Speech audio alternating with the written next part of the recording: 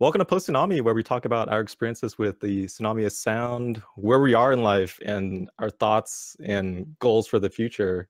And I'm with Alejandra. Thank you for taking the time to do this. It's been a Oh, while. thank you for asking me. Yeah. It has been a while. Yeah. So go ahead and introduce yourself for the people who are not familiar with you.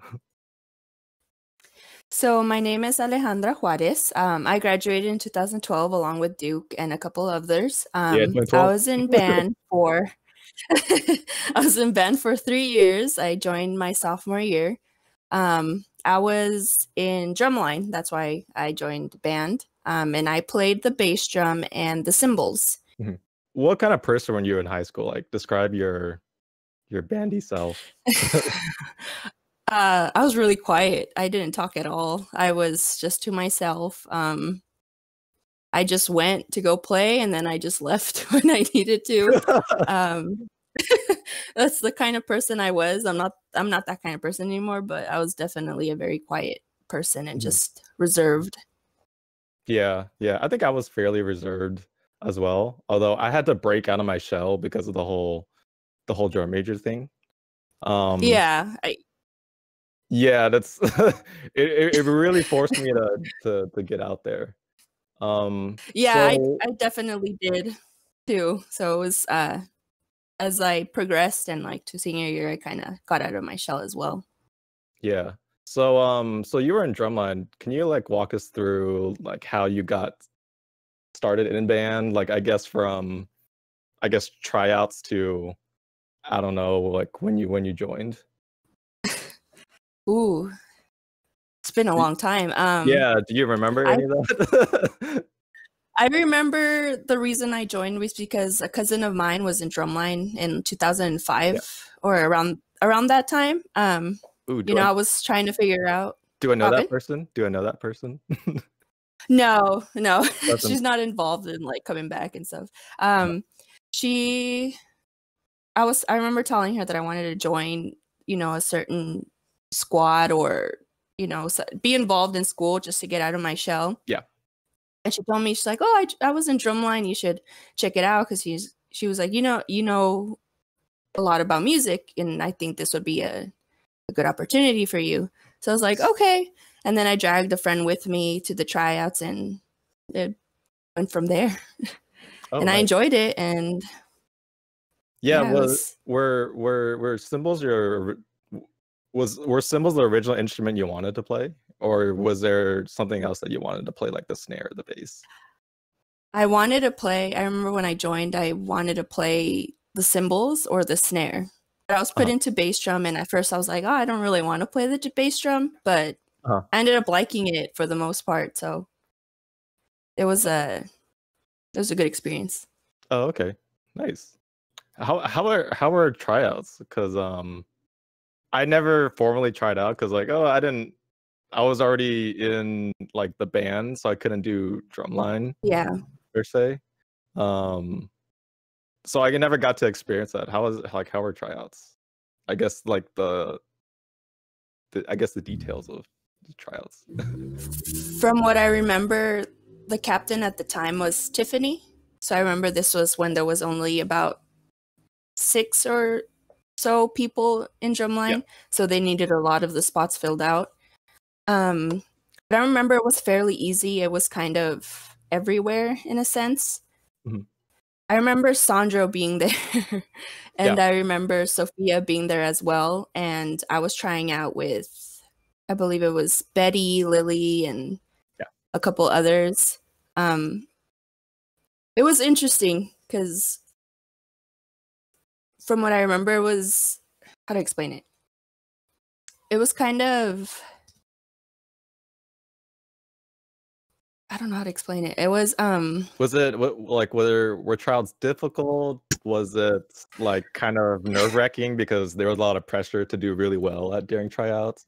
Yeah, it was nerve-wracking, but it wasn't organized. Oh, from what I remember. Tiffany was not, from what I remember was Tiffany, she just kind of, she showed up for a little bit and then she would leave. So she wasn't kind of there the whole time. Yeah. And they were short. the tryouts were not that long. Oh, I see. Because I thought they were freaking 2-3 weeks to like a month long. I guess it depends on leadership. I think they were 2 or 3 weeks, but they weren't too long, like the sessions. I think they were like an hour. And I expected them to be a little bit longer from what I remember. Oh, okay. Yeah. Cool. Going a little bit into the past, is there something that like that's the first thing you think of when you think of band? Not necessarily your most memorable moment, but I guess just the first moment that you remember. I guess that could be a memorable moment, but that might be different from like the memory that just comes up in your mind. I think that's the most memorable memory I have. And just meeting, I think it was Sandro, Sophia, Cassie, and I already knew Cassie beforehand. So I just remember meeting all of them. And from then on, I don't remember much. I feel like I don't have a lot of memories from high school just because I was so, reserved. Mhm. But I definitely remember Sandro and Cassie and Sophia. Yeah, was there a reason for your reservation? Because I had my reasons, but it might be different for other people, you know. Yeah. Just I grew up really quiet. I don't think I had like a specific reason as to why I was so quiet. I was just I just grew up like that. And I was just always very reserved, and I knew I needed to come out of my shell, so that's why I joined drumline to kind of be more open and be more outgoing. Okay, yeah, because I was for me, I was sort of forced into the drum major position, so I was like kind of forced socially to break out of my shell. It's because of Sandro, correct? Yeah, so Zandra and I, we both tried out for drumline, or not drumline, drum major. Well, we both tried out for drum major, and we were there for the first week. It was all going fine. But at the end of that week, Zandro decided to stop trying out because he wanted to get drumline back together. Because back then, this is whole drumline history. You probably know about it, but you can watch Zandro's episode about that. We talk about that in excruciating detail. Yeah, I remember Sandro telling me a little bit about the whole history of it and how it was horrible throughout that. I think it was our freshman year when all of this happened. Yeah, it was a lot. But yeah, long story short, he went to go do the drumline thing, and so that kind of left me by myself in drumline tryout or drum major tryouts. So I'm getting like these totally mixed up. So it was me and 3 other 8th graders. We'll later know who they are, like, because they're gonna join band when they turn into freshmen. But it was Sam, Arinel, and Taylor. They were 8th graders at the time when they tried out. And if I was Julian, I'm glad that he gave that opportunity to people in junior high. But if I was him, like, why would I give someone that position, someone from junior high? I don't know, because they don't have any experiences with the band. They're gonna be like brand new going into the position. I don't know, it's just strange. So since I was the only one that was like in band, I would think that I would be the no-brainer choice. I don't know, that's just my thought. It makes sense though. Yeah. They haven't experienced the marching band and high school band in general. Yeah. So I have my second question here in the past. How's your band experience? Was it yay, nay? Was it super memorable? It was definitely super memorable because now I could say I had experiences in high school, and I was able to expand my knowledge of music and have memorable experiences with friends and make new friends. Yeah, so it was definitely memorable, and I really enjoyed it. Did you have any did you have a musical background going into band, or did you not know anything about music or making music? In, I believe, 4th grade, I did trumpet for like a couple months, but I didn't like it.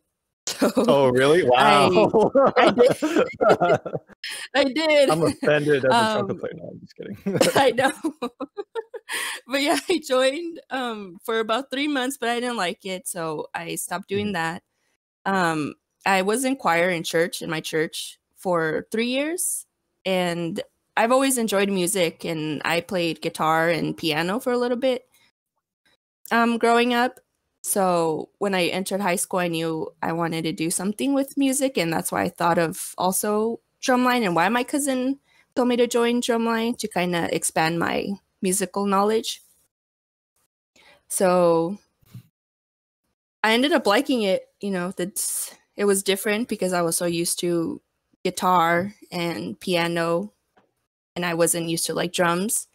But it was a good choice. I believe it was a good choice for me to join marching band as well, and to a concert band. That was also a memorable experience for me. So I enjoyed it. Yeah. Did you know how to read music going to band, or did you learn all that like in band? I think I knew like the basics, just like the 4 and 4, and but I didn't really go into like in depth of like reading music. Okay, so you learned it kind of on the spot. Yeah, and I think I learned it fairly quickly. Okay. Because I still, and even now I'm able to like read music and stuff. So yeah, I think I have that knowledge still. Yeah, you mentioned the guitar. Do you know how to play guitar? Or did you know how to play guitar going into band? Okay, cool. I started at 13 or 12. I don't remember. My dad plays guitar, so he kind of showed me, and then from there I just kind of learned by myself. And I still play now a little bit here and now, but I'm so busy, so I don't pick it up as much. But yeah, I'll still pick it up every so often. Yeah. Yep, that's like me and the trumpet right now. Although I haven't been playing that much because of COVID, it shut down the rehearsals for the Ventura County Concert Band, and that kind of sucks. Oh yeah. We used to meet every Wednesday from 7 to 9 p.m. But we haven't met since March.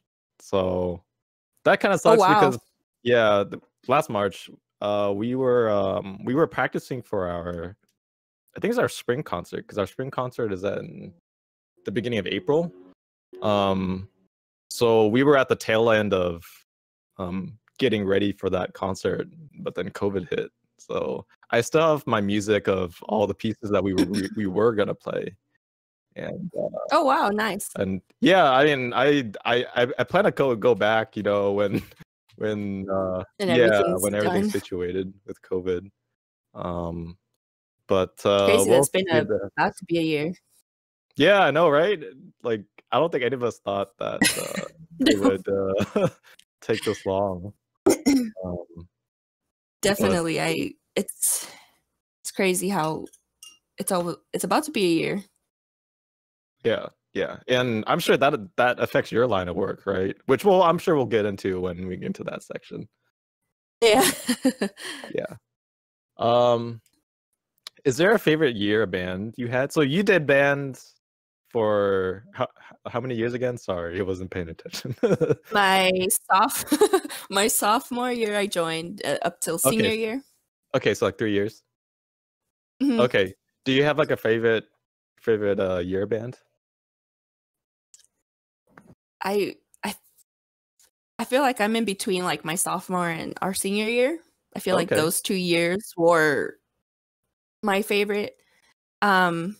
I guess I'll kind of go into depth as to why my sophomore year and my senior year were my Yeah, favorite.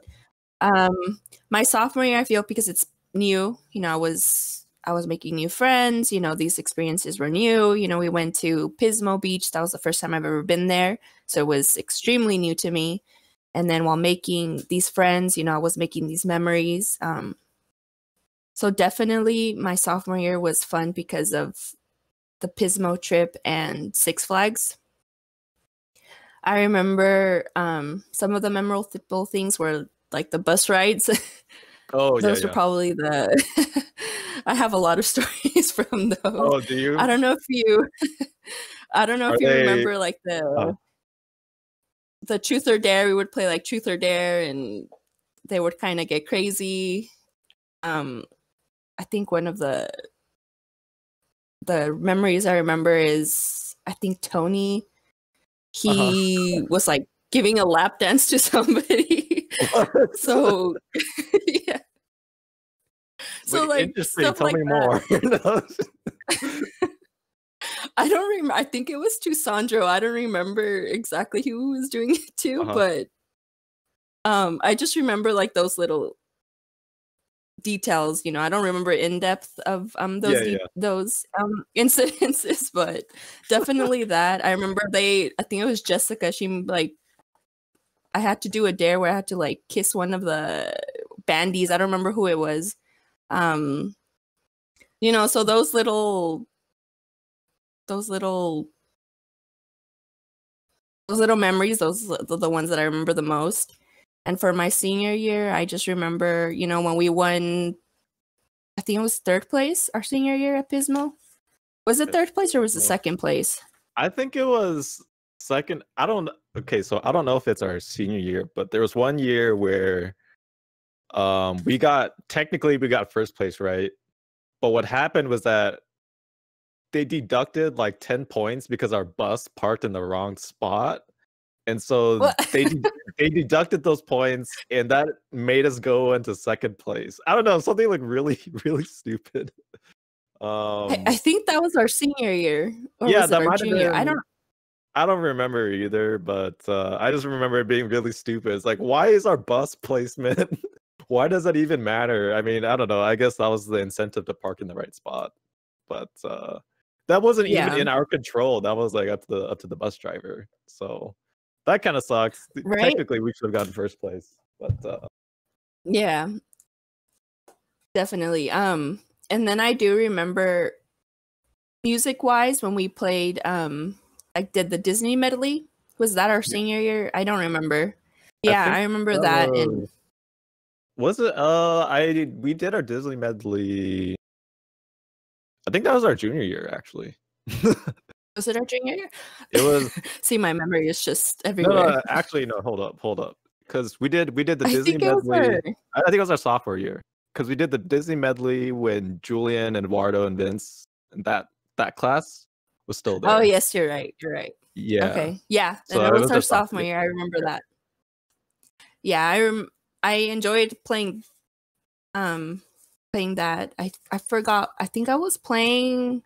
See, I don't remember what the instrument was called, but the two drums, with the sticks. I don't know if you remember what it's called. The timbales, or it might have been the timbales. I think so. Maybe. I believe so. I remember I was playing that, and it was fun playing it. Yeah, I think that's my most memorable is probably my sophomore year, definitely. Oh, okay. Did you play any other percussion instruments in concert band? Like, what else did you play? What else did I play? The cymbals. I did those two drums. Yeah. And I believe that's it. Oh, okay. For the most part, I played those two drums. Oh, okay. Yeah.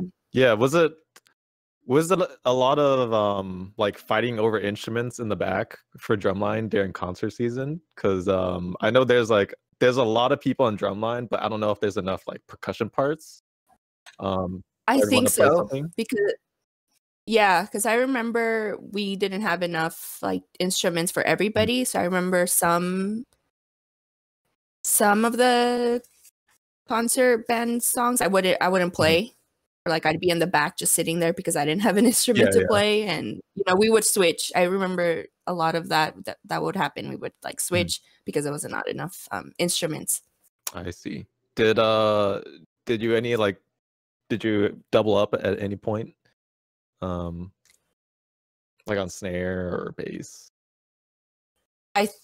Like just in case someone was out for whatever reason, we had someone else to cover that part. I think we did. I don't remember. I do remember for one concert piece, the bass, it was me, Natasha, and Christian and Sophia. We would play the bass drums for I think it was concert band or marching band. I don't remember exactly what it was, but I remember doing that. Yeah, I think so. I believe so. I don't. It's kind of. It's a very, very vague memory. Do you remember I'm gonna any? Close my curtain. Oh yeah, go for it. Yeah, because I'm gonna have hitting my face. Problem. I'm gonna have that same problem in like 2.5 hours. Okay, there you go. Yeah. Do you remember any drumline songs or any drumline performances? I think was it Squat Spectacular? That was our senior year. I remember that. Yeah, that's the big. That performance. Yeah. And then I remember the first time I was cymbals, and for one of the rallies where we'd have to spin the cymbals. I remember being extremely nervous because that was like my first time doing it in front of everybody, in front of the whole school. So I remember how nervous I felt. I remember I wanted to throw up that day. I do remember that day very clearly because I think it was the beginning of the year, and we were finally getting ready, and we were already having our performance ready, and practicing is different from actually performing it in front of people. Yep. So before we were going on, I remember like I felt like throwing up, and I think it was Jose I was doing it with. Yeah, because we were the only two cymbals, and Sean. Was it Sean? Yeah. He played cymbals. So I remember just being very nervous and feeling like throwing up, and it was bad. Yeah, did you? But then once I was up there. Yeah, did you practice it a lot? Did you practice it a lot? Yeah. I remember we would practice like I think it was every day, the performance. So, I was finally getting used to like spinning the cymbals, but I remember once I was up there, I remember I hit my head with the cymbal, so I had like a cut on my forehead.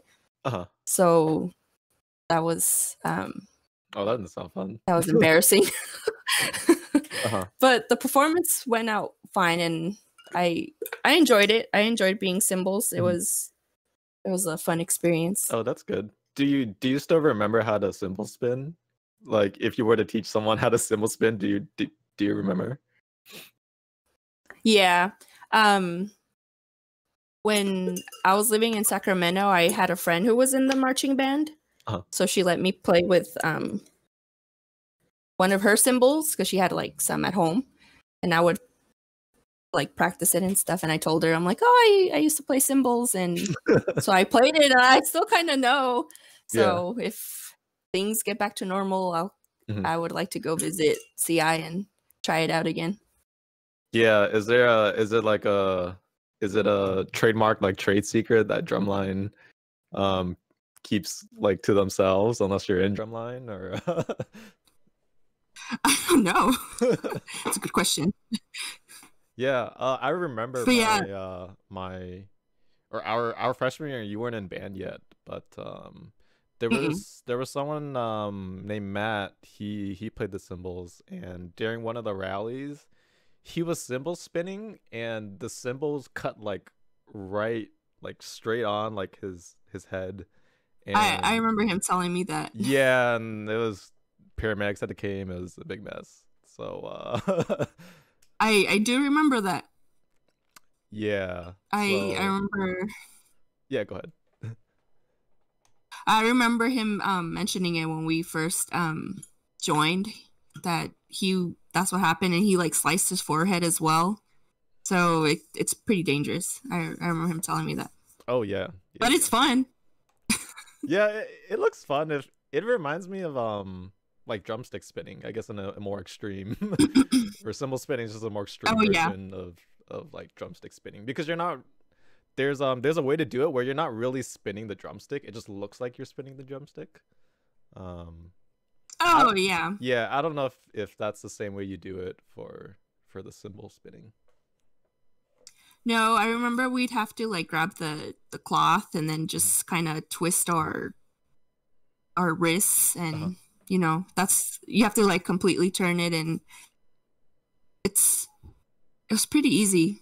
You just gotta, you know, just twist your wrist. I see. So it becomes like an extension of your arm and your wrist. Yeah. So you just gotta use your whole body. And just make sure that the cymbal doesn't split your head open. Yeah. Yeah, I think that's all I got. I think that's all I got too. Okay. Cool. Let's move on to the present. So what are you doing now, and you know what led up to that? So I'm a social worker. So do I go into like my major and or do I just talk about like my job? If you want, if you think it's relevant. I would say yeah. You can go into like your college education, all that, and you know, maybe before college education. Okay, so after high school, I went to OC, and I was kind of lost, and I didn't know exactly what I wanted to do. So I was just I spent a long time at the community college until I found sociology, and I fell in love with it. So then I moved to Sacramento to go study social work, and I was there for about 4 years, about 4.5 years or so. And I just moved back in July. And I am now a social worker, and I work with foster youth. So I work with transitional aged youth, and those are the kids who aged out of the foster system. So what I do is kind of show them basic life skills such as finding jobs, paying rent, paying bills, grocery shopping, showing them how to, you know, do money orders, stuff like that. So I'm just kind of their coach. So my job is like life coach. So that's what I'm doing now. It's stressful. It's stressful? It's very stressful. Yeah, why is it stressful, and has COVID made it worse? Yes, because everything's online. So if COVID wasn't here, I would go to their house. I would help them, you know, on in person kind of thing. So I'd be with them in person, kind of showing them how to do this. For example, if they're trying to look for a job, I'd help them go on Indeed. I'd help them build a resume, you know, stuff like that. Yeah. But it's hard now because everything's online. So I have to do it through the phone with them or through Zoom, which is not fun. And another stressful thing about it is just a lot of the youth, you know, they need a lot of motivation, and it's hard through, you know, Zoom meetings because I'm not there to force them to do what they need to do. So I enjoy it though. You know, I build good relationships with these kids, so it's fun getting to know them. It's just COVID right now. That's what makes it stressful. Yeah. So social work is a major at Sac State? Yes. That's an actual major? That's pretty cool, because that's not a major at Cal Poly, I think. No, so a lot of Cal States don't have that major specifically. Like CSUCI doesn't have it. And I wanted to apply there to get closer to home, closer to home. CSUN doesn't have it, but they have a master's in social work, which is weird. Yeah, that's kind of weird. The only places in SoCal that had it was Cal State LA and San Diego State. And I remember I got accepted at Cal State LA, but I didn't want to go there. Yeah. I just kind of I'm like, well, might as well go somewhere farther. So San Francisco State had it and Sac State, and I got into both. But I chose Sac State because of the area and everything. So I chose there, and it was it's an interesting major. It's a lot like sociology if you don't know what it is. But. Yeah, you want to explain sociology just briefly? So sociology is kind of the study of people in a group setting. So just kind of see how they behave and like kind of go in depth of like why people behave the way they do. So that's what social work is, but just more hands-on. Yeah, it seems more like the practical aspects of it. Because like the study of sociology, like you can do like I'm sure you could do research in it, but never actually do any like social work to, you know, working with kids or people that need that sort of help. I guess you could like stay in like the research realm and never be on like in the field, like in the trenches, I guess, so to speak. Yeah. And that's what sociology is. When I was getting my bachelor's, I had the choice of going into sociology, but it's more research based, and I didn't want to be doing research. I wanted more hands-on stuff. Right. So that's why I chose social work. Right. And then did you do any research into psychology? Because I think psychology is like another big major that, you know, a lot of people think about as well. Yeah. Sorry. When I was at OC, I wanted to do psychology, but, you know, I did research on which one was a better option. And with psychology, you know, with a bachelor's, you can't do much. You know, there's not that many open doors for you to get jobs. So that's why I also chose social work. What else did I research? I think with like a psychology major, you'd have to get like a master's and a doctorate to do more in-depth work. And I was like, that's way too long for me to be in school. And with like a master's in social work, you can be fine. And, you know, you don't have to get like a doctorate. So that's why I chose social work, and there's more job options. So yeah, I chose social work, and I ended up enjoying it a little bit more than psychology because I did take psychology classes, and I do like psychology, but I felt like social work was more my path. Yeah. In high school, did you ever take Psych AP with cultural? We had a class together. Yeah, that was I think I don't know if you remember. Class. Yeah, that was a cool class. It was our. I think it was our. It was. I really enjoyed it, and that's why I remember taking AP Psych with him, because I always liked the study of it, and I wanted to go more in depth. And I took, after high school, I took a couple classes of Psych, and I enjoyed it, but just the schooling is it's not for me. Yeah, it's a lot of schooling. What do I remember from that class? I remember it being fourth period, so it was like fourth period and then lunch. I think we sat together at one point, or like a couple seats away from each other. Maybe. I don't know if you remember. So I don't remember who I sat around, but I remember like the locations I sat at. So I sat in like the corner, like next to the door. Like if you're looking at the whiteboard, I sat in like the back right corner, like towards the back right corner. So I sat near the door that one time. I also sat in like the front left corner, and I might have sat in like maybe like the second row on like the left side of the class, somewhere around there. That's where I sat, the second row, to the left side. Yeah. That's where I remember. I think you were at the edge, and that was like 2 seats after you. Oh, okay. To the left. Yeah. Yeah. Was that your foot in the door into like psych and sociology and all of that? No. I have a lot of family members who are social workers and psychologists, therapists. So I was kind of already experienced with that field. Yeah. My godmother, she's a social worker, so she does one-on-one therapy. So she's also the one that kind of led me into like social work. Yeah. It's like, hey, so it's like, hey, here's you should try this major. You know, you get more options. So definitely she was a big reason why I went into social work. And then I have a cousin who's she has a doctorate in psychology. So, nice.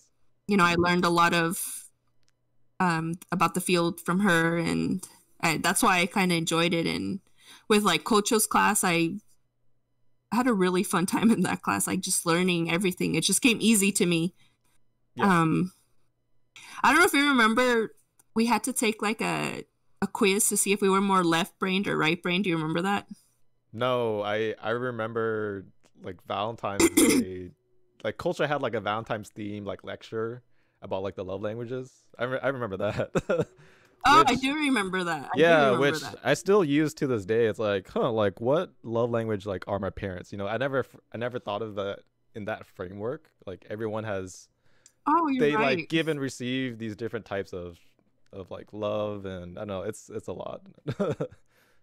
But the left brain, right brain, I forgot, was the left brain the more like logical side, and then the right brain was more artistic? Yeah.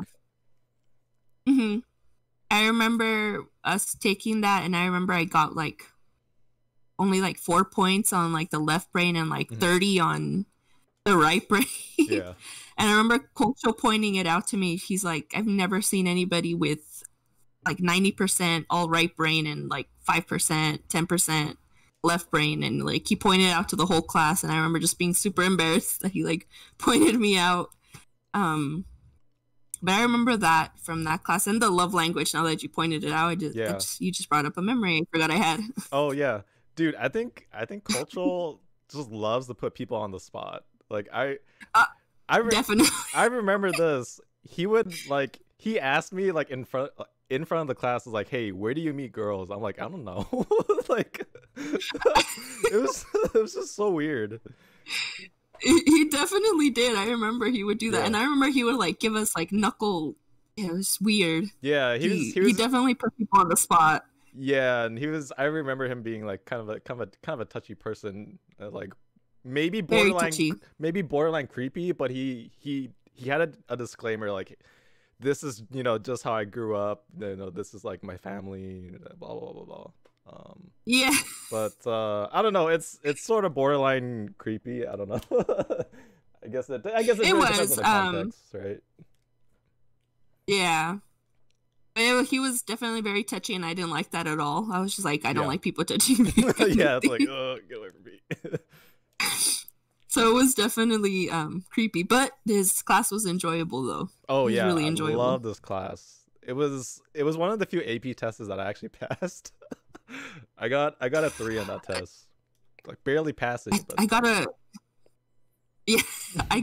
what did I think in the class itself I got an A, and then the AP test I think I got a 4. Oh, nice. And then so I was like, oh, I think I should major in this, because I'm like, I'm really good at this. Nice. Did you end up using that credit in college?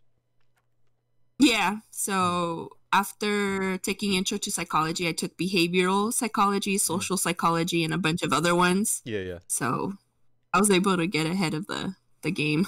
Oh, nice. That's nice. Yeah, I actually took social psych in college too. It was like part of a support elective. It was kind of a weird support elective, but I was like, hey, it's another psychology class. Why not? Because as an engineering major, computer science, like you don't really have a lot of opportunities to take those sort of classes. Okay. So I was like, oh, dude, yeah, let me take social psychology. Why not? And how'd you like it? Dude, I loved it. It was just very different from like all the engineering stuff I did. One of the big things that I remember, it was like reverse sausage fest. Like what? Like, okay, engineering is like a sausage fest. There's like a bunch of guys. There might be like 1 or 2 girls in the class, right? But in my social psych class, it was like the reverse. I was like maybe one of like the 5 guys in the class, and that was just really jarring for me, because I'm coming from like an engineering background, you know, where the classes are like majority guys. Sometimes every student like was a guy, which is just something which is just something I was just used to. So that was like one of the first thing that I noticed. The second thing that I noticed is that I remember from that class was for our final, we had to break a social norm. So we were split into like groups of 4, and our final project was breaking a social norm. It's like, okay, that as someone who's introverted, that scares the crap out of me, right? So the social norm that we decided to break was breaking people's personal bubbles at the library. God. Yeah, it's like super terrifying, you know, as an introvert. I forgot if my group mates were introverted or extroverted. I forgot. But terrifying as an introvert. So what we would do is that we would have one person like just go sit at a random like table at the library. And it's very obvious that like they don't want anyone else sitting like either next to them or close to them. So we sat like close to that other person on purpose to see how they would react, and then the other group mates would like take notes on what happened. And legit one time, nice. And then legit one time I sat at a table. I forgot if it was a girl or a guy. I sat at a table and they were like legit like, no, this table is taken. I was like, oh, okay. So they didn't even give me a chance to have it like be awkward. But yeah, that was a pretty nerve-wracking final project. Like not something I typically did in computer science.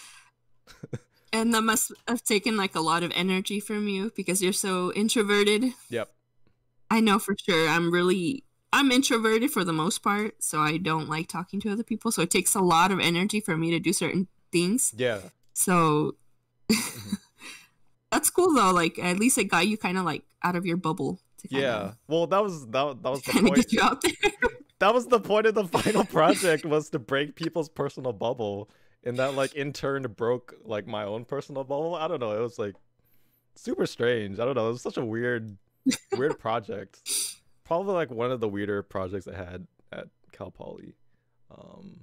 But yeah, it was interesting. I mean, I passed that class with like a B+ or A- or something like that. But nice. Yeah, it was a very interesting project to say the least.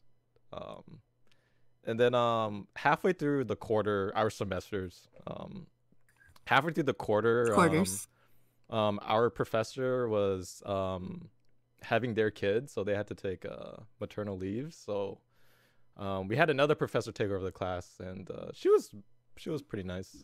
I remember that much. But yeah, overall, really interesting class. I wish I could take more classes like that, like just for fun. That would have been cool. But you know how it is in college. You know, classes are expensive, so you know, very expensive. Yeah, you can't really just take classes for fun. Yeah, definitely. I had to take I took an extra class too, because I'm trying to, I think I mentioned, you helped me with my personal statements. Yeah. I'm trying to get into like the master's degree of social work, and I'm also applying to a master's degree in counseling psychology. So kind of the same thing, just like a little different. Yeah. So I had to take a class last semester, and it's expensive. Just for one class, it was like $600. It's not fun. That sounds about right. Yeah. Not fun. Yeah, so what schools did you apply to for your master's? So I applied to... Where did I apply to? I applied to Cal Lutheran for the counseling and psychology master's. I applied to CSUN for social work. USC, just for fun. I don't think I'm going to get in, but it doesn't hurt to try. Yeah. Cal State LA and Dominguez Hills. Mm-hmm. So... just waiting till April, May. Cool. Yeah. So you submitted your personal statements already? Yeah. So I turned everything in. I'm finally free from doing all that and getting letters of rec. Yeah. How was that? How was writing it? After I edited it, because I spent like maybe an hour or two looking at it. Yeah. Thank you for that again. Oh yeah, you're welcome. I went over it a couple more times just to see any grammar errors. I kind of went over to see it, just make it, to read to see if it's coherent. And then I had like 2 other people go over it as well to see if they see any errors. I made sure it was like perfect because I don't want to do it again and apply again in the fall. But overall, it was really stressful. Just I had really bad migraines and headaches, and I get really stressed really easily, so I'm glad that was over. That's over. Yeah, and that was on top of all your social work that you still had to do, right? Yeah. So it was like the personal statement on top of the like your actual job. Yes. And like work right now is like really stressful because so many of our kids are moving and a lot of them are getting into like some sort of trouble, so it's just I had to make sure I had time for everything. So I'm glad that's all over. Yeah. Do you find that it's hard for the kids to set up, I guess, the technology to even like get you like in a Zoom call? Because I know for some households, you know, having an internet connection is like not a given, or it's like really difficult. Because not everyone has that privilege, right? Yeah.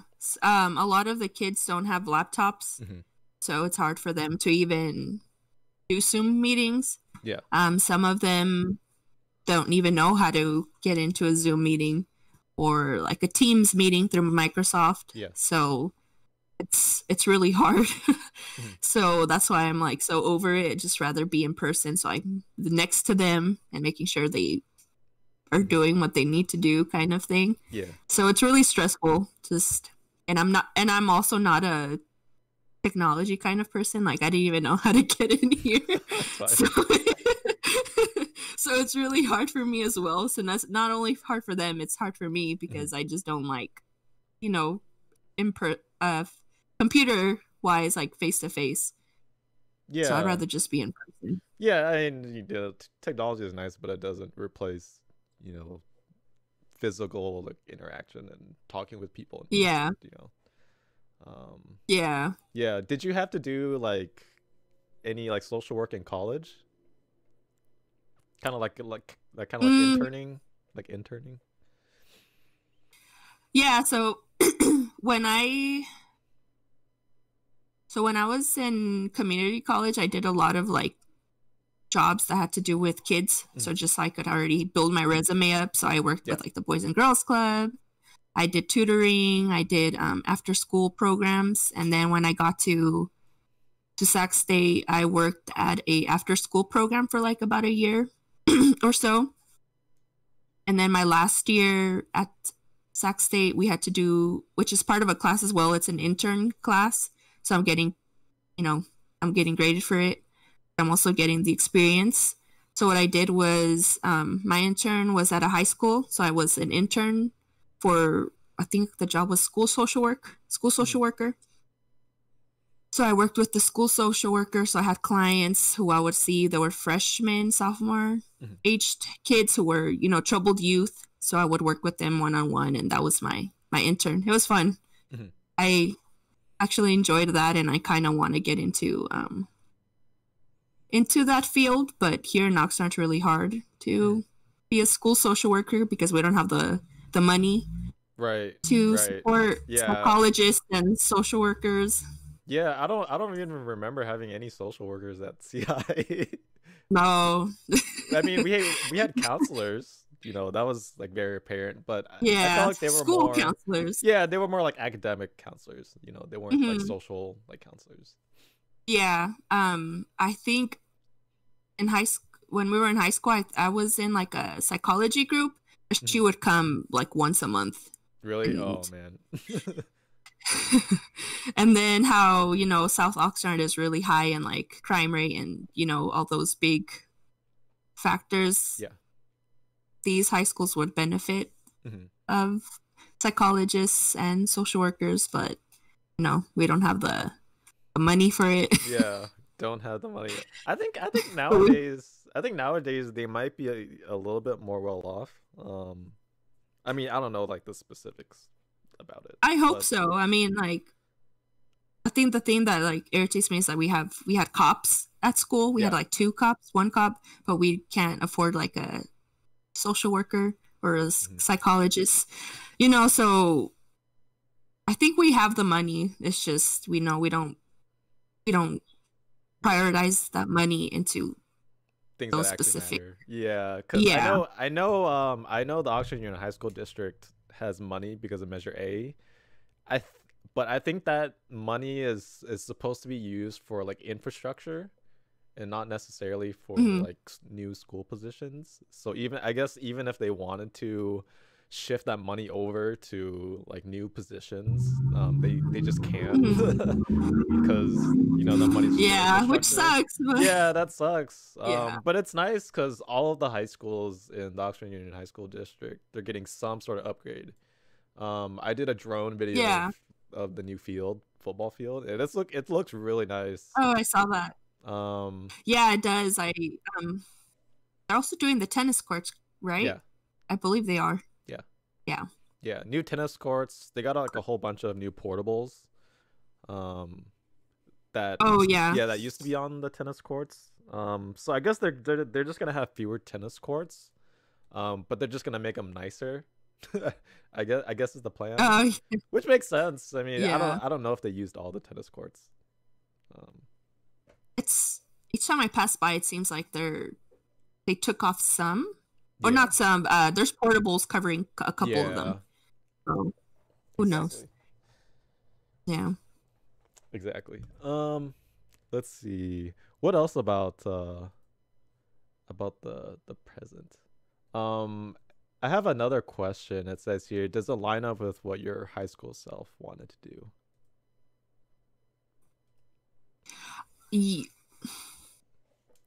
I think so.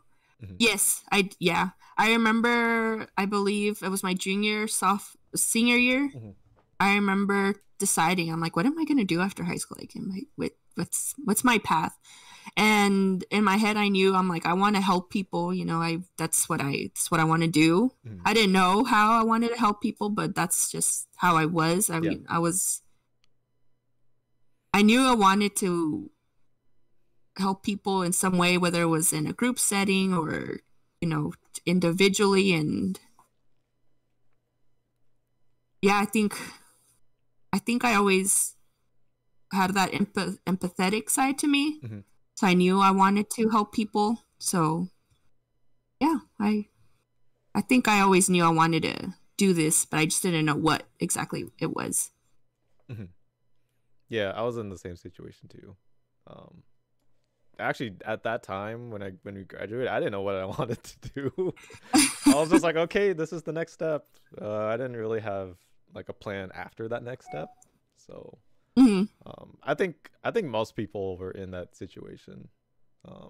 Because I think when we're in high school, we think like, oh crap, everyone else has their stuff together, right? You know, they're doing XYZ, but then it turns out no one knows what they're doing.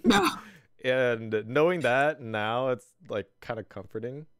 Yeah, even now, I feel like I don't know what I'm doing. A lot of people still don't know what they're doing. Yeah, so if you're listening and you have no idea what you're doing, like... It's okay. It's okay, because we don't know what we're doing. Especially with COVID now, it's like you... Yeah. It's okay not to know. Yeah, so with COVID, like, are you driving a lot less? Or driving a lot more? Like, how was your typical day? My typical day? Yeah. So I work at home, so I'm always at home. So for work, I work from 8 to 5, and I'm just at home, you know, doing paperwork, doing assessments, you know, stuff like that, just paperwork. But I do drive once a week to go visit clients. I go all the way from Camarillo to San Luis Obispo. Oh wow! So really? Dang! Yeah. That's crazy. So it takes what? Yeah. So a lot of my clients are up in not San Luis Obispo, kind of a little bit. Yeah. So a little bit over there. That's the farthest. I have one client there. I have 2 clients in Santa Barbara, and then a lot of them in Ventura, Oxnard, and then Camarillo. Oh, okay. Yeah. Yeah, I know. In that area and slow, like Santa Maria is kind of like the Oxnard of that area, if Yeah. if you know what I mean. I Yeah. think if if you ever go to Santa Maria and you're from Oxnard, you'll know exactly what I'm talking about. Definitely. It's Yeah. just yeah. So yeah, that's what I do once a week. It Mhm. takes me the full 8 hours Oh to do that. yeah, yeah. Because driving up to So slow takes like 2.5 hours from here. So yeah. yeah. So I definitely do that. Mhm. It's fun because I finally get to go out, you know. Yeah, yeah. It's Finally got it's time nice. to It's like yes, the reason to go out. But the days that I don't go there, I'll just stay at home and then like kind of my self-care thing to do is just go to the gym. So I've been Mhm. getting into the gym uh oh my god, I lost my train of thought. After working, I go to Uh-huh. the gym and that's kind of like my self-care, Oh, you that's know, good. just to de-stress. So that's my typical day, just work and gym. Oh, that's good. Yeah, I've been Yeah. kind of in lines with the gym. I've been running for like half an hour before work. So that's kind of like Oh, okay. my physical time. Because I'm working from home too and I'm sitting here like all day and it like when you're not moving it sucks cuz you just it just takes a toll on your body after a while. Is it like that sounds kind of weird cuz you're just sitting there, but when you're not Yeah. moving it's really like I don't know, like it's how do I describe it? Like it's I get agitated. yeah. That's my thing. Hmm. I'm just like, I have to move. I have to shake my leg, something, because I just don't like sitting there doing nothing. I'd Yeah. rather be up and down and, Yeah. you know. Hmm. Yeah. So it's definitely, I'd rather be at the office. And then also just being by myself, I don't like it. I'd Mhm. rather be with like other coworkers, you know, talking and, Yeah. you know, just being around other people instead of being home alone and just in my room, Hmm. just by myself. Yeah. I So guess definitely miss, yeah, I guess I definitely miss, I guess the introverted sorry. side of me likes working from home because sometimes when I'm in my Zoom calls with other coworkers, if I'm in the office and I'm in a Zoom call that like maybe only me and someone else is in, like everyone in the office, can hear me talk because at the office it's like fairly quiet. Um, because they're buried in whatever work they're doing. So usually in the office, Yeah. people like to keep it down. Um, Yeah. so I anytime I'm in the I agree with you office, there. yeah, anytime I was in the office and I was in a meeting, like I just felt really self-conscious. Like, am I being too loud? Is it okay if we're talking about like non-work things right now? But I don't have that problem at work or at home now. I can.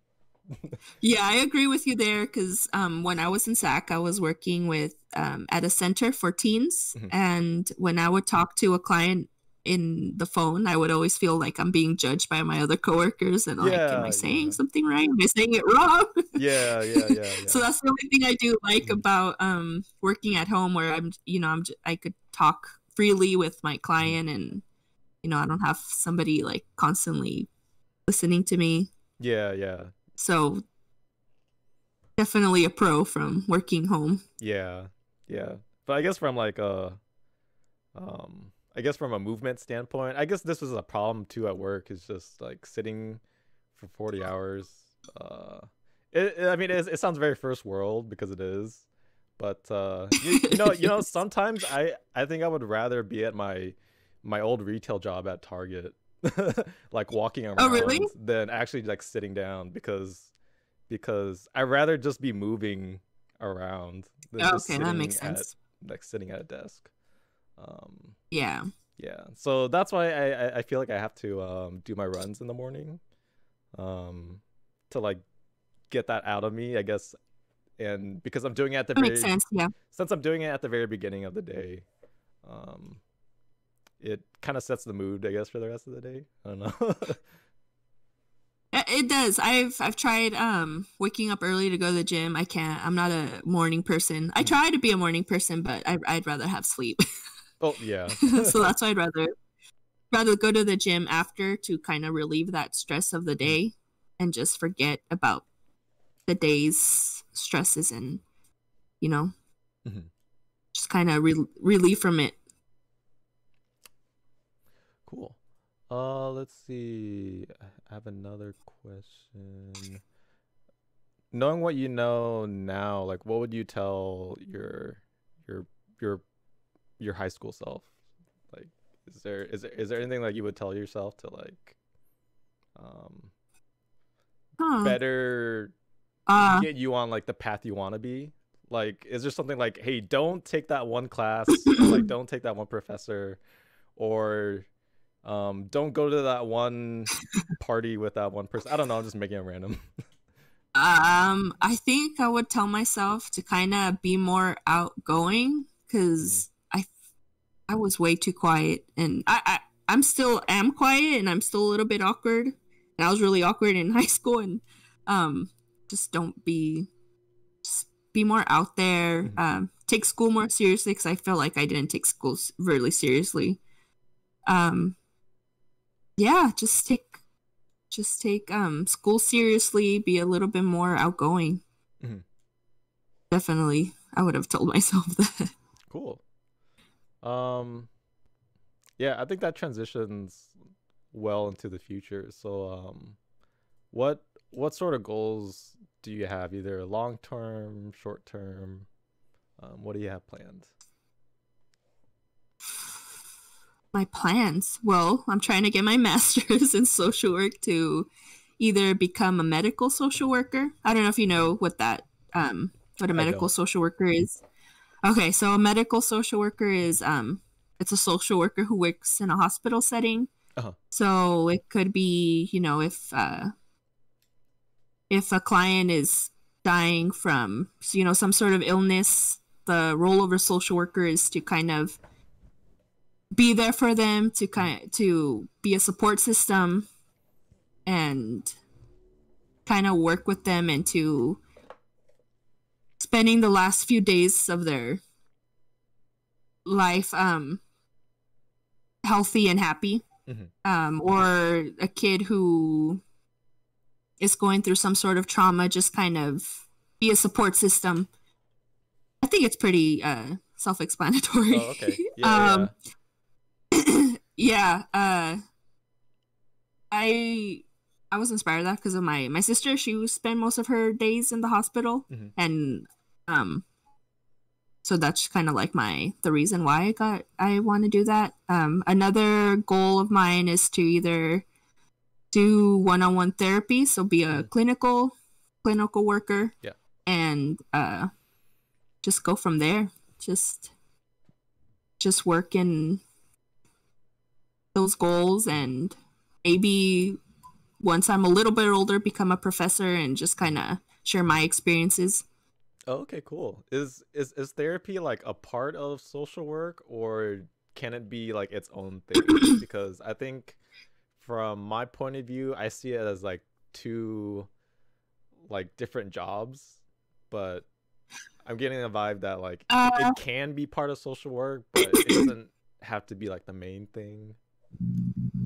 Yeah, with social work, you don't have to do therapy, but if you want to be a therapist, you either have to major in like psychology or social work or counseling. So either of those majors, but you don't have to be a therapist as a social worker. So, but if you do want to become a therapist with a social work degree, you need to get your license in social work. So that's the way to get there, to become a therapist. But yeah, you definitely don't have to be a therapist if you want to be if you're majoring in social work. Okay. But that's like my goal, and you know, I want to do one-on-one therapy with others and just kind of help them with like any trauma they're going through or anything. Help them with like mental health. Yeah. And then do you also handle, I don't know what you call it, sort of like the back end of stuff, like the paperwork or documentation or any of that stuff, so that the client doesn't have to worry about those sorts of things? Yeah. So with where I'm working at now, that's what I have. We do assessments. So when we kind of get to know the the child, we have like a system in our computer where we type down everything we know about them, and we write down everything, what's going on in their life, like their past experiences. We put all the information and their history and there. And I also personally have my own notebook with like each client's, information. So definitely with the same thing with like when you become a therapist, it's the same thing as well. It's just a little bit more in-depth work, but okay. Yeah. Yeah. I didn't really think about like social work as like a stepping stone into therapy. I thought like if you wanted to be a therapist, you have to go through like the psychology route, and then you have to get your master's, and then you have to get, I don't know, your PsyD Your doctorate. or doctorate. Because I know that there's a difference between like doctorate and your PsyD. Like PsyD is more like hands-on, like doctorate is more like research based. Yeah. No, you with a license in clinical social work, you could do therapy. My aunt, who's a social worker, she was a therapist at one point, and she had her own private practice. Okay. Cool. I don't know if you've ever seen like offices with like therapists. They'll have LCSW after their name. Because a lot of therapists are LCSWs, so you could definitely be a therapist with a social work degree. Okay. And why do you have to go through that licensing like process? Because I know like for like doctors or for nurses, you have to be an RN to like work in the hospital and stuff like that. Like why is that? I mean, I'm coming from a completely different field where you don't need to be registered at all, like... I really don't know. I'm not that far into the degree, but with the license, I know after you get your master's, you kind of apply for your license online, and then you get I believe it's 2 to 3 years of supervision to get your license. And I think when you get your license, you go through all that information on how to become a therapist. I don't know exactly, since I'm not that far into it. Yeah. But you could, after you're licensed with clinical social work, you could become a therapist. I don't know exactly all the details. All the reasoning behind it. Okay. But with your master's, you do go into more depth into and do practice with like internships on like therapy wise. So you get all that experience in your master's. Yeah. Dang. Yeah. All right, cool. It's a lot. Yeah, that sounds like a lot, because in the like software industry, it's like just very different. Yeah, because most of the time we can get away with a bachelor's, but then even then you don't even need to get your bachelor's. You just have to do projects to prove that you can do the job, basically.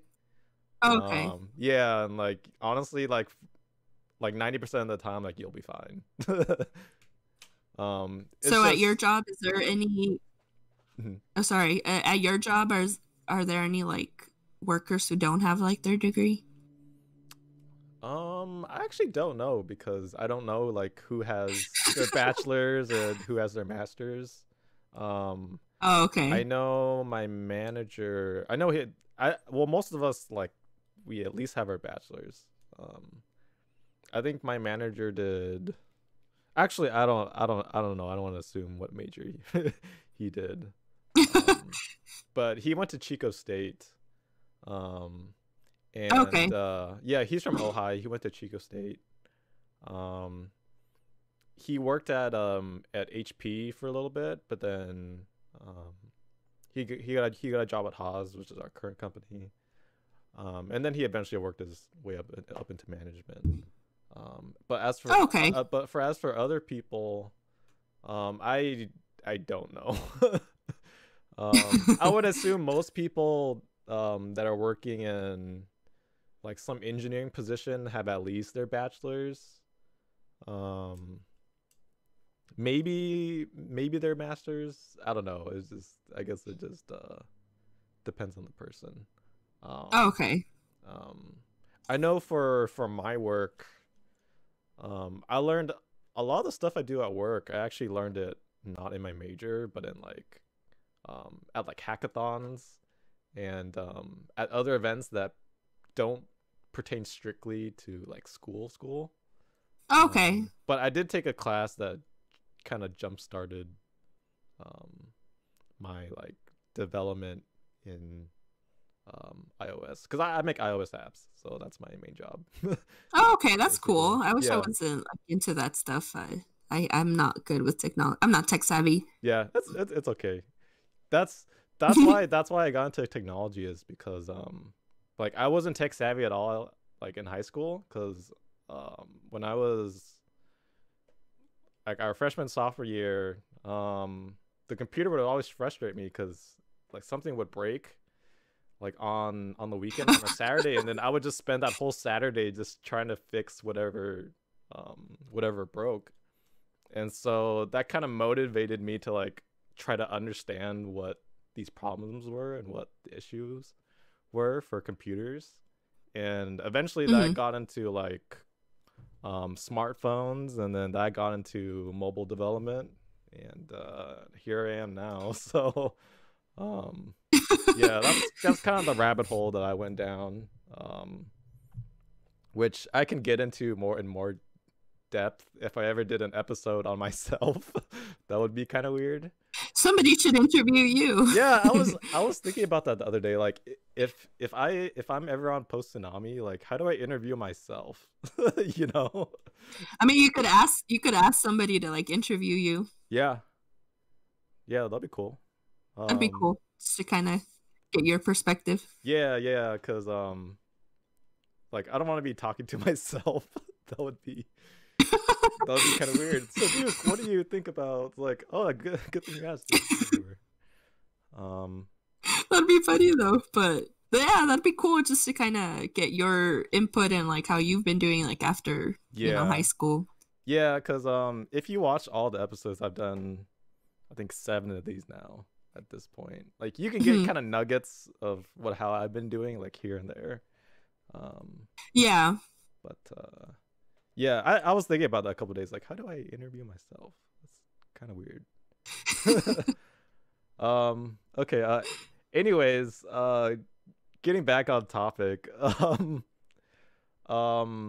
have a question here. So, like, how does the idealistic self look like? Like your, like the best version of yourself, whether that's like obtainable or not. Like what is the most like idealistic version of yourself? That's a hard question. I didn't really think about I don't really think about that. I think just being happy, you know, that's it doesn't matter. Well, it does matter, but I just, you know, just being happy, whether it be, you know, if I don't know, that's a hard question. Yeah, it's kind of a loaded question. But it's something that I hope that sparks some conversation. Yeah, I mean, just being happy, being, you know, a lot of people think like, oh, just be, you know, be successful. Like I do think that, but just being happy, you know, just knowing that I put in the hard work, you know, just with me, I want to be successful, like, my career wise, but honestly, just happy, because if I do succeed in what I do, but if I'm not happy, then what was the point of it? Yeah, right. So, I mean, and then now that I think of it, maybe, you know, and like, for example, the best version of myself in 10 years would be, you know, in a different city or a different country, and if I'm happy, then I'm happy. Just I think it's pretty straightforward. No matter what I am or what I'm doing, if I'm not happy, then what's the point of it? That's kind of my point of view. Yeah, like where do you for you, like where do you think your source of happiness is? Because you know, like you can do a bunch of drugs and be happy, but like that's not very productive. You know what I mean? Like, I think as long as I'm doing something that helps others, then I'm happy. Like, I'm happy with where I'm at now, you know, working with where I'm working, being home with my family. Now, I've, you know, being away for like 4 years kind of took a toll on me. But now that I'm home, I'm happier being closer to home. So just as long as I'm doing something that's making me a better person, then I think that's the best version of myself. Yeah, and then for you, like, how would you define success? Because I realize that everyone has like a different definition of success. Just depends on the person's goals. Like, my goal is to become a social worker at a hospital. Then if I made it there, then, you know, I made it. You know, I'm happy being there, and I'm doing what I've been wanting to do. And then from there, then I make another goal. And once I reach that goal, then I make another goal. And I think as time goes on, we're going to create better versions of ourselves. You know, as we grow, we're going to continue becoming better people. And that's the goal, right? To become better versions of ourselves, even after we've succeeded that version, then we continue on. So it's never ending. Yeah, that's true. So you want to take it like one step at a time. Yeah. You know, it's life's crazy, so just continue making new goals. Yeah, so you mentioned moving back to Oxnard. Like, how's it been moving back? Because when I moved back, I mean, it was nice to be away from my family. You know how it is. Like, it's nice to be away from them, but in a way, it was like really bad because I didn't keep up with my family and what was happening with my family. And I think if I checked in more often, I feel like I could have helped prevent like some bad things. I know I know I'm being kind of vague, like, but I'm doing it on purpose. You know what I mean? So like, how's your experience been, like, moving back with the fam? So when I was gone, I think I was in the same position as you were. I didn't keep up with, I wasn't in touch with my family as much as I wanted it to be. I think I would hear from my mom like once a week or every 2 weeks. I was so into like whatever I was doing there. You know, I was independent. I was doing my own thing, but I did miss having my family because, you know, I would come home from a long day and then I would come home to an empty house. You know, I was living by myself. But then once I came back here, it was such a big different change because I was so used to living that life, and then coming here, I moved in back home to my parents, and, you know, I didn't have that space that I had over there, you know. That's the first thing I don't have space like I used to. Like, I can't just leave the house. I mean, I can. Exactly. But you know, like, you know in the back of your mind, like, someone's gonna be wondering where you are, which I didn't really get that, you know, when I was living on my own in slow. So that's like one of the big differences that I've noticed. Over there I would leave and then come home like at 2 a.m. Nobody waiting for me except my dog. Exactly. And then here, you know, right now I'm currently living at my parents' house while I'm finding housing, which I finally did, but thank you. But throughout this time, you know, I would go out with the friends, and you know, my parents are wondering like, oh, where are you? When are you coming home? And it's just like, I'm still getting used to that, you know, because I'm like, oh, it's been so long, or I just get to do whatever I want without somebody telling me where I'm at. And here it's constantly like, where are you? When are you coming home? It's late. Come back home. And it's and it's like it's weird, you know, because we're like 26, 20, you know, 27 years old, and having our parents tell us where we're at, it's kind of weird. Yeah, it is kind of weird having our parents still down our throats. I mean, maybe not to that extent, but it's just like, they're gonna be wondering about your being, and since you live with them, Yeah. it's hard for your parents not to still think of you as like their baby, you know. So Yeah. yeah. So it's definitely hard to adjust to that. Mhm. But I enjoy being home. Mhm. I missed having like family, like my nieces and my nephews, like my cousins' Mhm. kids. You know, I missed having little kids around because I'm Oh yeah, so yeah. close to all of them, and Mhm. so I'm glad being back home. Cool. Yeah, it's I want to talk about COVID for a little bit because with COVID, this is honestly the most time I've spent with my parents, like legit. It's it's very strange because when I was growing up, my parents were always at work. You know, after school, I would Yeah. walk to my grandparents' house. You know, I wouldn't see my parents until maybe eight at night when they picked me up, you know, from my grandparents' house. And and then by that time, you know, my parents, they still need to cook dinner and wind down from work. So um Hmm. yeah, like yeah, I got to see my parents, but like very for a very small like window of time. And then I had homework and blah blah blah. I feel like I never got to build a relationship with them. But now when COVID hit, it's so strange because I this is my parents are like always around. Well, maybe not now because we opened back up, but like the last couple months when everything was pretty much locked down, it was the most Hmm. time I've had with my parents, and I think it was just super strange to like spend time with them. I don't know if you had that Oh, really? experience. Yeah, like I just my parents, like they were always working, right? Like supporting the family and all that. Oh, wow. Okay. So I rarely got to spend like time with them.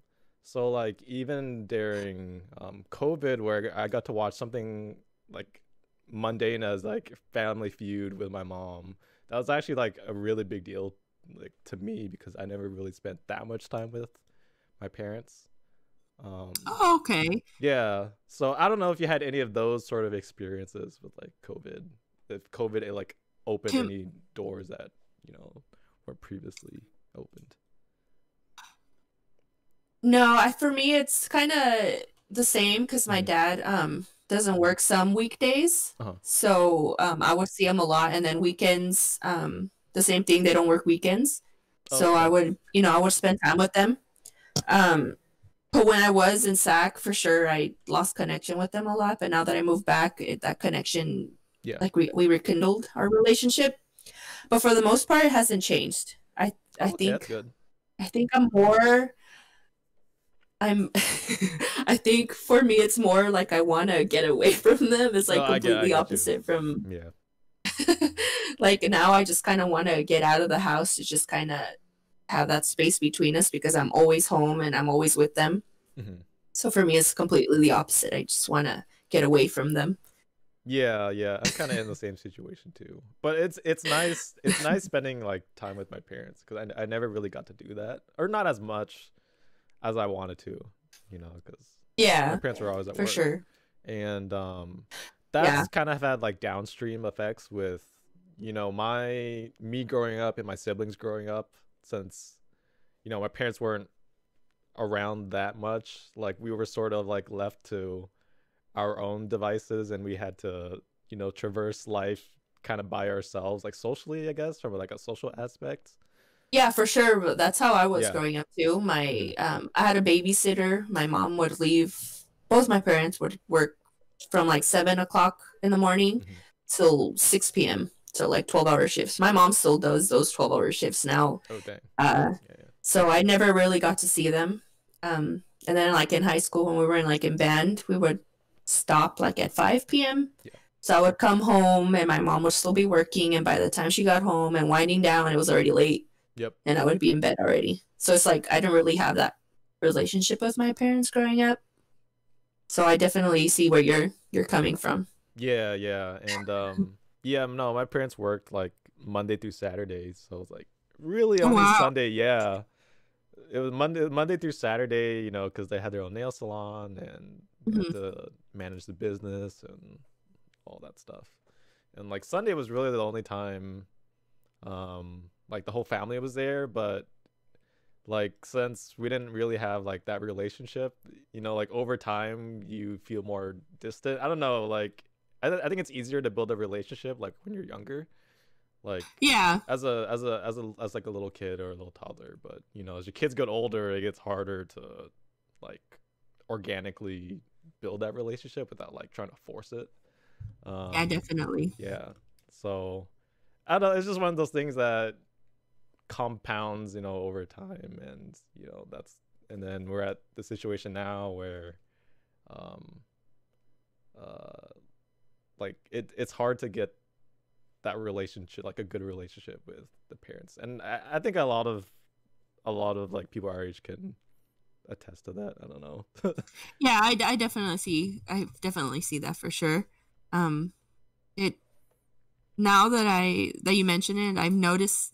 I don't know if you've noticed any like different traits that your parents have that you didn't notice before. Oh, let me think about that for a second, because I feel like socially I'm more like my mom. Like I'm fairly reserved, kind of quiet, but we're loud when we want to be. And then I guess it depends on like the subject. And yeah, you know, it like depends on the people you're talking to, that sort of thing. In terms of like maybe my worth ethic, I'm more like my dad, I would say. Okay. Or like being like driven, probably more like my dad. Because I think my dad has like a pretty good worth ethic when he puts his mind towards it. Yeah. Let's see what else about my parents that I noticed. One thing I noticed about my mom is that like she's very I don't want to say simple, because that sounds like kind of that sounds like a negative connotation, but she's very happy with what she has. She doesn't need, you know, like the latest iPhone, or she doesn't need to be like she's not like she doesn't have to be like caught up with the Joneses, so to speak, where she has to have like the latest thing or like the latest car. She's not materialistic. Yeah, she's not materialistic like at all.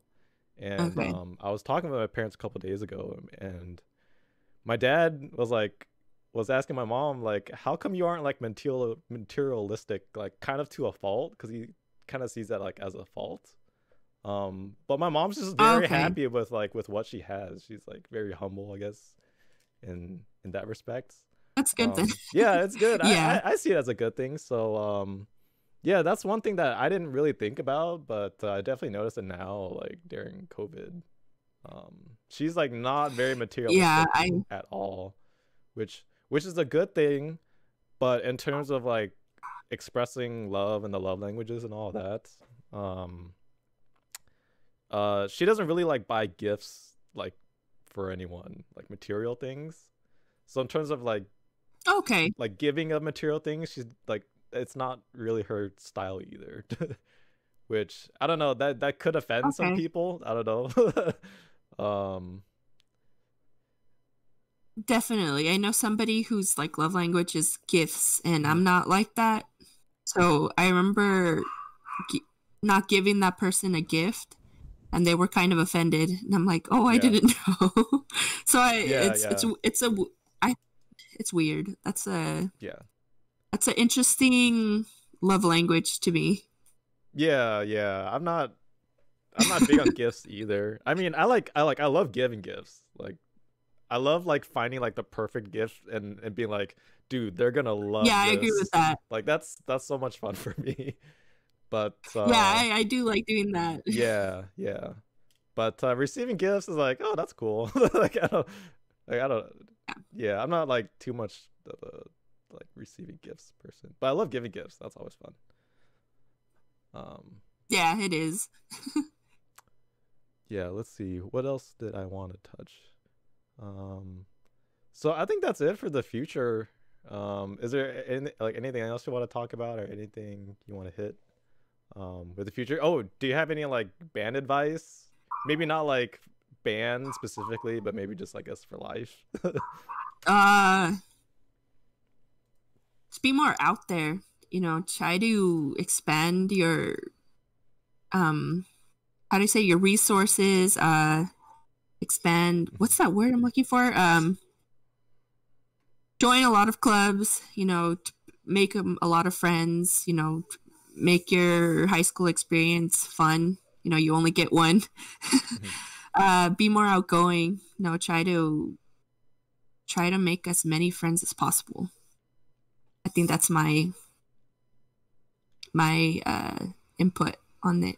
Yeah, I would agree with the joining, like, maybe organizations and meet new people, because I feel like I should have done more of that in college, because I feel like after high school, because I was so burnt out from drum major stuff and band leadership stuff, that by the time I went to college, I just wanted to crawl back in my hole because I used up so much energy to like be part of the band and be like a good leader and role model for the band, that I needed to like recharge like back in college. So definitely when I was in college, I just kind of went back to my reserved, quiet self. Definitely in college too. I agree that join as many organizations, clubs as you can. I worked for the most part in my college experience. I was in one organization. I only joined for like a year out of the 3 at Sac State. So I should have, you know, experienced more of that college life that I didn't get to experience. I did, but, you know, I wish I would have joined more clubs and made more friends than I did. Yeah. Hey, but so hey, definitely. You worked. So I mean, that's a good use of your time. Something like some of my college was like, I wasn't even working. I was just like lounging around, like doing nothing, like on the weekends, you know, stuff like that. It's like, oh, I wish I I could have at least worked to like make money to help pay. Like I worked because that's what I needed, because I was like, I have my own place. I need to, you know, I need to pay it. But I wish I would have had a little bit more time for clubs and organizations and made more friends. Yep. All right, I think that's all I got. Do you want to give any shout outs or where people can find you? Shout outs. I just want to give a shout out to everyone in our class, Cassie, Sandro, you, who else? Sophia. There was John Sabay was in there too. Yeah, John. Just hope you guys are doing well, and the rest of everybody else that I encountered in high school, hope you guys are doing well and keep working hard. Yeah, I'm like 2 for 6. I think there were 6 of us, right? I think so. 6 or 7 of us. I'm 2 for 7. So that'd be cool if we can get like everyone in an episode at one point. That'll be pretty cool. I don't know. I have like special ideas. Like that'd actually be pretty cool, because I don't remember a lot of like high school memories. I don't remember most of them. I don't know why I don't remember a lot of the memories I had, the only very specific ones, but it'd be nice to kind of get everybody together and just kind of see if they remember something that I don't remember. Yeah, that might, just kind of, kind of go back and get that all together. Yeah. All right, Alejandra, it was good talking to you.